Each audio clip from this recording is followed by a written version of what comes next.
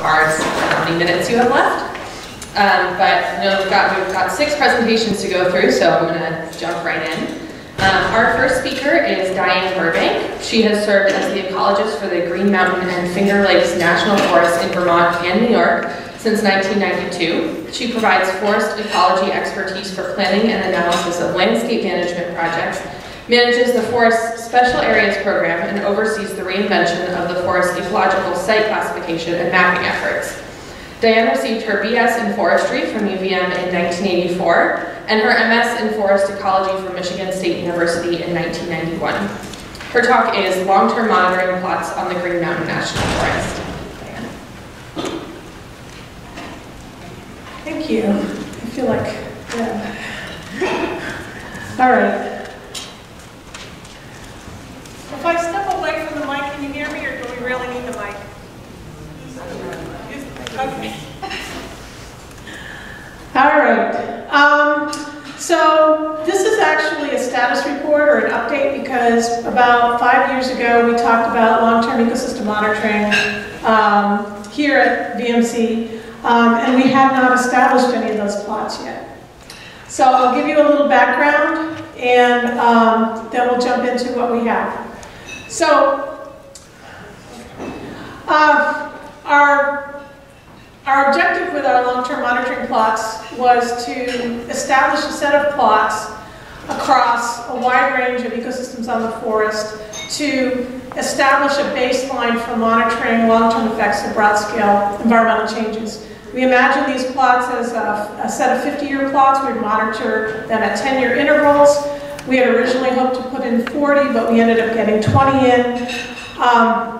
And our objectives for what the Forest Service would establish at the beginning were some soil sampling, vegetation, lichen, and down woody debris. We did this work. Our primary partners were the Northern Research Station and the Natural Resource Conservation Service. They contributed to our work, and they did some of the work themselves. We had the Vermont Youth Conservation Corps, which also did a lot of the grunt work. They dug all the soil pits, so they were really invaluable. And we collaborated on this effort in the developing and the planning of it with the Vermont Monitoring Cooperative and with Forest Parks and Recreation. When we wanted to identify the kinds of sites where we wanted to establish these plots, we identified dominant natural communities, dominant soil series that we wanted to establish them in. On our forest, we have what we informally call our reference area network, which are a series of management areas where we don't do commercial timber harvesting. It's really not intensive management, so we manage, wilderness, special areas, those sorts of places. That's where we want to focus establishment of these plots. We wanted them to be not very close to roads and trails. We wanted no signs of recent disturbance, 80 or more years old if we could find them, and be able to look at a range of aspects and elevations. So, I'm going to step away from my mic for a minute. So,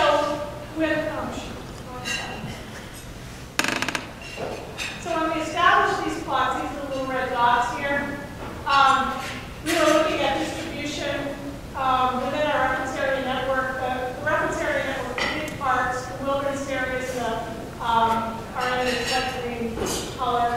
Those wilderness areas were focused for some of them. We also have them in our National Recreation Area, the White Rocks area over here, and in the middle over here. So most of our plots are in our reference area network, 17 out of 22 with ecological special areas, that's 19 out of 20. So in the end, we only have this one little plot here that is not in a reserved kind of area. It's adjacent to a special area, and we're pretty sure nothing will happen in that area. We thought we had a pretty good distribution of the plots. Most of our forest is in the southern Green Mountain subsection, and these plots are in that subsection. Also, the same as the bottom. The northern Green Mountains has these plots over here, so we thought it was a good distribution. And we have them in all but one of our land type solutions. We also have a pretty good elevation distribution, as you can see on this slide, from really low elevations where we have open northern hardwoods, all the way up to off the top of Mount 8 in montane fir forest. So our sampling design for these plots started out with the FIA. We adopted phase 2 and 3 plot protocols for vegetation, structure, for diversity, for trees, saplings, downwoody debris, and also for lichen as well.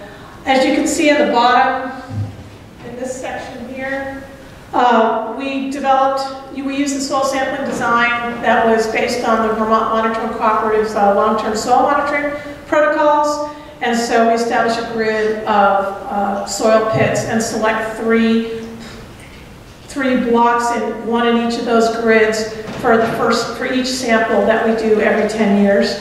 And then the lichen sampling was modified to accommodate the soil sampling.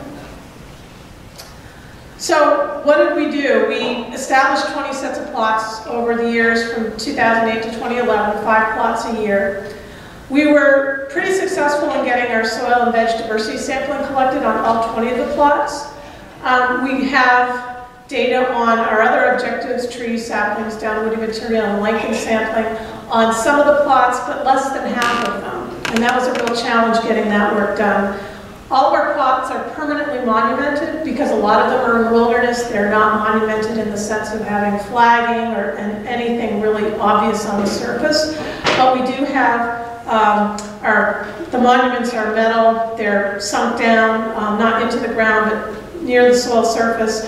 And we believe with metal detectors and other really good geographic data that we'll be able to relocate these plots. We collected a ton of soil samples, dried and shipped them off to Burbank for chemical analysis. And we have all of our data that was gathered on vegetation and such in spreadsheets and on paper. So just a little overview of what we found, what we have at our plots, because this is our baseline, so there's no earth-shattering science here. It's just this is what we have to start with. We're in hogback and Mundell soils. We're the most frequently encountered soils at our plots. There's 60 pits in each across the 20 plots. A quarter of those pits did not actually fit well with existing soil series descriptions. So these associated soil series, some of them are dead on and some of them are approximations. Tom Villers, who many of you know, did all of the soil horizon descriptions for all of the plots, and he prepares soil reports for most of our plots. And then the Burbank analyses just came in 2 days ago. I have a spreadsheet now, so I wasn't able to include it in the slide. For vegetation, as you can see, most of the plots are northern hardwoods. That's this color here.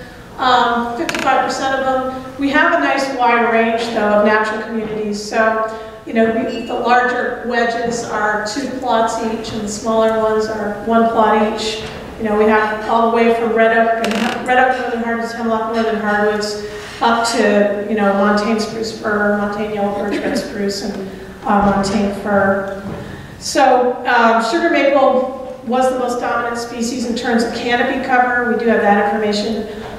In terms of anything notable on the plots, in terms of disease or issues, beech bark disease is the one thing that was pretty apparent on many of our hardwood plots, was beech decline was happening. As I mentioned, we're missing a number of plots for tree and sapling and downwoody material data. And our vegetation data is not summarized. It's sitting on paper forms at Rutland. So when we're looking ahead, we did this first round of sampling starting in 2008. So 2018 would be the 10-year anniversary, and that's when we'd start sampling again.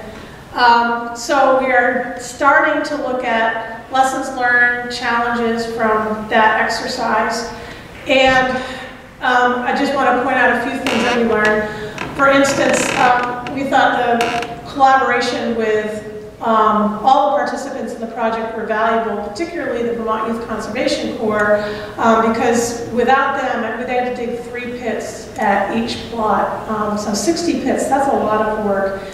They're young, they have a lot of energy, they can scramble up those hills, and all of us are aging, and so they were really important. We did have some safety issues with them, so we don't need to keep that in mind. Schedule coordination was really challenging. That's why a lot of our data, we weren't able to collect a lot of data on the trees and saplings. We are challenged by analysis and summary of the data. We have the data on forms. We thought it was challenging to collect the data. We found it's even more challenging to analyze and summarize the data. It's sitting in folders, and we haven't made a lot of effort beyond that to turn it into usable data. And then we had some other analyses, tree ring and foliar analyses that we were hoping to do that we never got funding to be able to make those happen.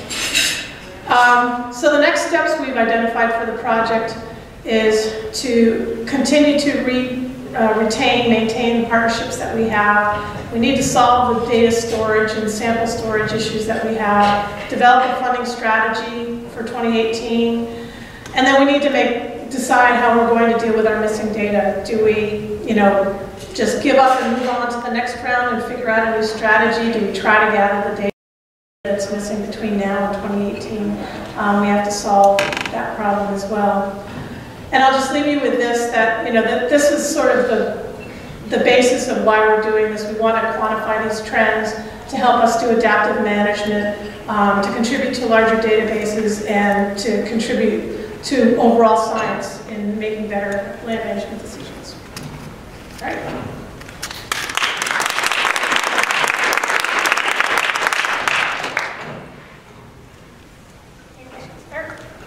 Can you sort of briefly explain how you look at education next time to notice the change in composition of land? I don't remember the class. I think that the idea really is not necessarily the next time, but getting a sequence of data so that, in other words, we have at least three sequences of data gathering before we could really identify any kind of trend going on with that information. I sort of meant that on the ground. How do you take notes, or how do you measure on the ground? Okay, so the composition of the land? The vegetation diversity was the part that I did on the ground, and that's all covered.